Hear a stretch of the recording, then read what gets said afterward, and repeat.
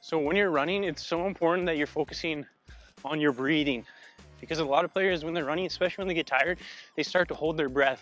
And if you're not breathing, you're not getting oxygen into your muscles. So when you're running, just focus on nice, steady breaths. In through your nose, out through your mouth.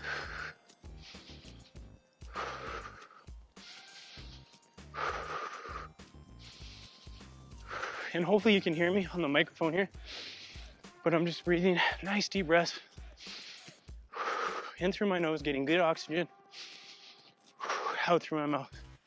Okay, and let's see if I can go for a little sprint here, a little change of direction, get a little more tired.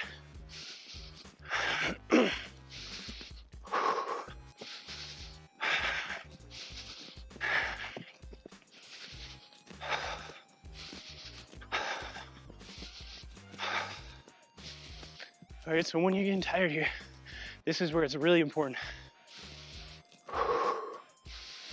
Get lots of oxygen. Keep that breathing steady. So let's say like the ball was out of play and you got a chance to get back into position. You're resting for a second. You're still aware, but you're resting. This is where you focus on your breathing. Recovery. Okay, real deep breaths. I will send the Better in 1 Day Soccer Blueprint to anyone who comments #soccer on this video. Good oxygen in, good carbon dioxide out, and then the game's on. And now it's a little more steady. It's not as intense with your breathing,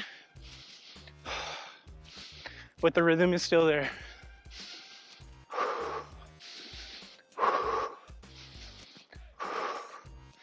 Okay, so like I said, when you're running, so important that you focus on your breathing. If you're holding your breath, you're not getting good oxygen into your muscles, you're gonna cramp up easier, you're gonna get tired quicker. So focus on your breathing, in through your nose, out through your mouth.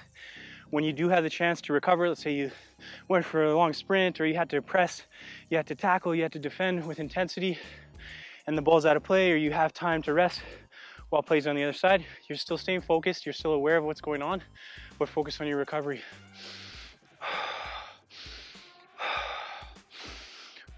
Okay, and one more little thing I want you to think about. You probably see professionals do this all the time. There's a little snot rocket, just blowing the mucus out of your nostrils. Okay, it's tough to have a nice deep breath if you're sucking back mucus, and basically mucus is bacteria. You don't want to be sucking that back into your body. Your body's trying to get rid of that. So it's okay to spit, it's okay to quickly blow some snot out of your nose. It'll help you breathe better. It's just a little trick, something I do all the time, and you see professionals. If you want to improve faster and achieve more this season, use the Soccer Success Planner. It's 100% free. Players all around the world have already used it to improve. You can download it right now. There's a link in the description below. If you don't know about me, I used to be a huge underachiever, but through obsessive self-improvement, I found my success. Earned a college scholarship, played for my national futsal team, a YouTube channel with over 100 million views. I've helped players worldwide, and I'd love to help you improve faster and achieve more. From moving up divisions to making national teams, players who use the Online Soccer Academy get results. Access elite level coaching and training, become a complete player, make a difference on the field, and get noticed when you play. Limited spots available. Apply today. Start improving tomorrow. Link in the description below.